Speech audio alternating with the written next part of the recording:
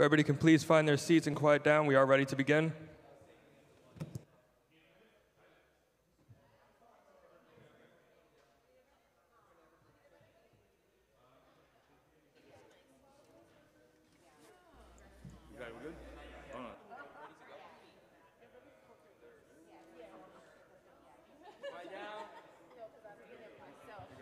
Welcome to today's New York City Council hearing on general welfare. Please silence all cell phones and electronic devices. At no point should you approach the dais. If you need assistance, please contact one of these sergeant at arms. Chair, we're ready to begin. Thank you. Good morning, everyone, and welcome to today's hearing. My name is Diana Ayala, and I am the Deputy Speaker of the New York City Council and the Chair of the General Welfare Committee. Today, our committee will be voting on proposed Intro 1080A, sponsored by Councilmember Lee.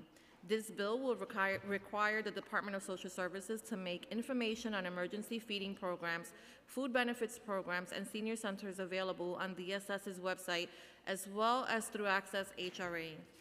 The information will be provided in a way that will allow users to search for an emergency feeding program, a location to apply for food benefits program, or a senior center by zip code, hours of operation, and other relevant category. The bill would also require DSS, in collaboration with the Department for the Aging, to make written information on emergency feeding programs, food benefit programs, and senior centers available at job centers, senior centers, SNAP centers, and any other relevant locations. I would like now to, Councilmember Lee, would you like to make a statement on your bill? Okay, sure. So I'm now going to pass it over to Councilmember Lee. Oh, no, okay. Thank you, Chair Ayala. Good morning, everyone. And so many of us here, whether from our work before or at the City Council, have worked firsthand with any one of the 1.2 million food insecure New Yorkers. This 15% of our city is not just constituents, they are our neighbors, friends, and family. And as someone who used to run 2 senior centers and Meals on Wheels programs, I've seen how our seniors can become especially desperate. Without a doubt, we need more resources and food programs, but it's also an issue of clarity and accessibility of information. Our city is facing challenging and uncertain times, but New Yorkers should never have to worry about or be confused about where they can obtain their next meal.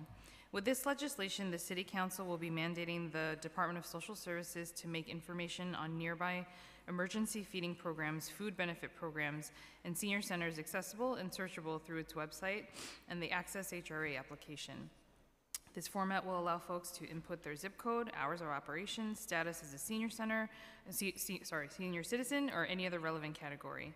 Thank you so much, Chair Ayala, for your leadership and counsel in all things, and thank you to my colleagues for all their support in this effort.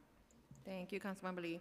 At this time, I'd like to acknowledge my colleagues who are already here: Councilmember Caban, Lee, Osei, Ressler, Ung, and Williams.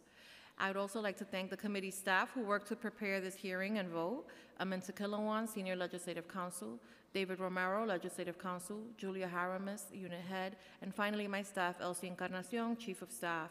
I would now like to turn it over to the clerk to do the roll call for this vote. Good morning. William Martin, Committee Clerk. Roll call vote, Committee on General Welfare on proposed introduction 1080A. Chair Ayala. Aye. Caban. Aye. Lee. Aye. Osei. Aye. Ressler. Permission explain? Permission granted? Every, so often, I think about trying to create exactly this for our district, and it's challenging because the information's always changing and it puts a lot of onus on staff to be constantly updating exactly where people can go for different resources and services. But the city agencies that are funding these programs know exactly what's open, when, where, and why, and having that information readily accessible online is critically important for people to take advantage of it. So I support this wholeheartedly. I want to thank Councilmember Lee for her leadership and think it's a really great piece of legislation. And you vote aye? Aye. Ung. Aye. Williams. I vote aye. With a vote of 7 in the affirmative, 0 in the negative, and no abstentions, item has been adopted by the committee. Thank you, and with that, this vote and hearing is closed. There you go.